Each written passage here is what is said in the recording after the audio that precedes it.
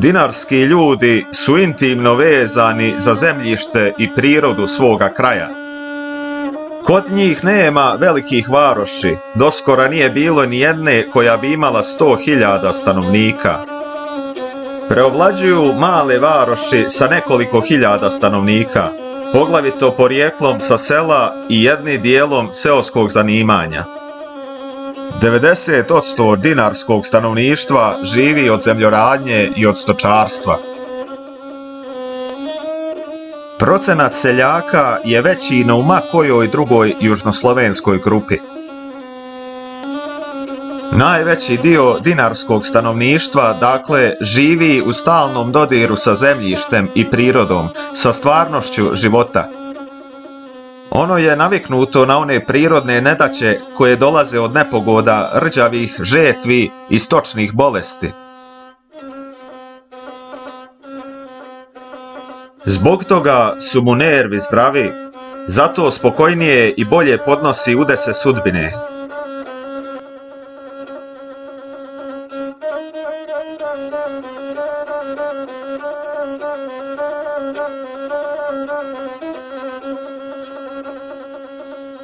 U ovome se tipu osjeća jaka veza s prirodom i s precima. Ni u jednoj drugoj zoni nisu ljudi tako bliski prirodi i srasli s prirodom kao ovdje.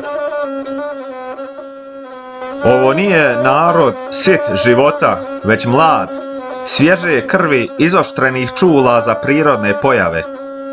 Osobito su razvijeni vid, sluh, čulo mirisa i smisao za orijentisanje. Snađu se noću i u velikim šumama.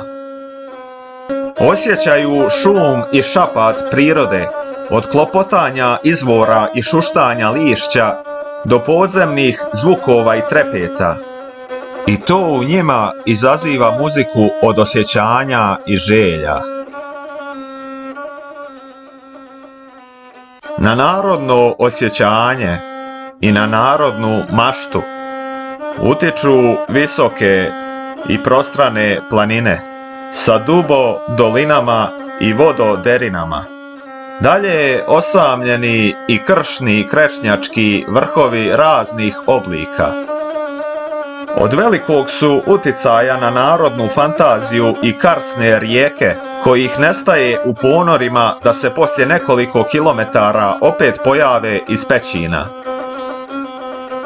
Zatim suve, prostrane i razgranate pećine, bezdane i surdupine, intermitentni izvori koje zovu potajnicama i tako dalje.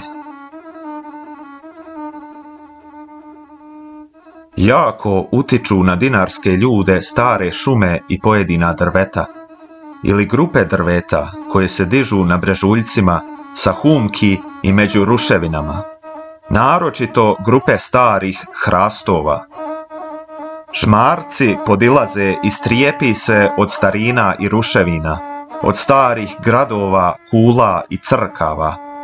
O svim tim prirodnim i istorijskim predmetima ima dinarski čovjek, pored starih tajanstvenih kašto-mračnih priča, još češće jasne priče iz narodne ili iz oblasne prošlosti.